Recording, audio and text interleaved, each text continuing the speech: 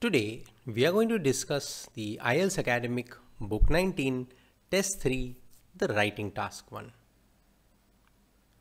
The diagram below shows how a biofuel called ethanol is produced. This task can be written in 5 paragraphs. In the introduction, describe the task. In feature para 1, explain the first few stages. In feature para 2, explain the next few stages. And in feature para 3, explain the last few stages. And then finally, in the overview, summarize the production process. The following slides will show how this task can be written. Now, in the introduction, describe the task. A diagram illustrates the industrialized production process of ethanol, a biofuel used to run vehicles.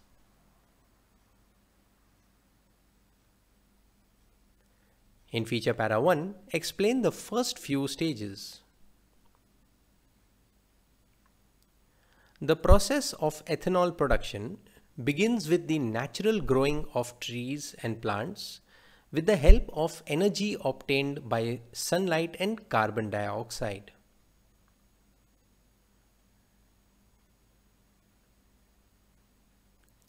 These plants and trees are then harvested and pre-processed to obtain cellulose, which is sent for further processing.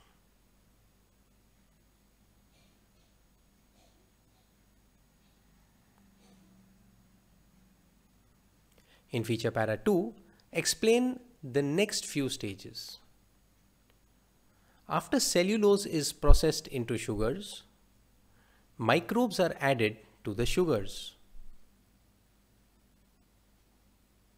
to finally produce ethanol. This is then used as a fuel in cars, trucks, and aeroplanes.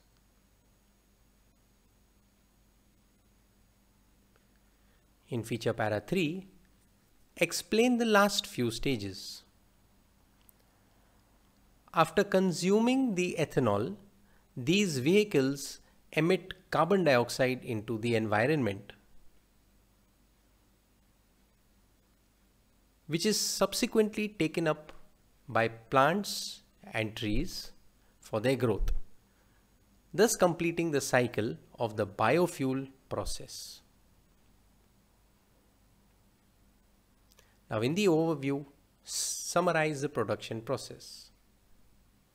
Overall, the industrial production process of ethanol from plant-based natural resources involves multiple stages, starting from harvesting plants to returning carbon dioxide into the environment after vehicular combustion for the further growth of plants.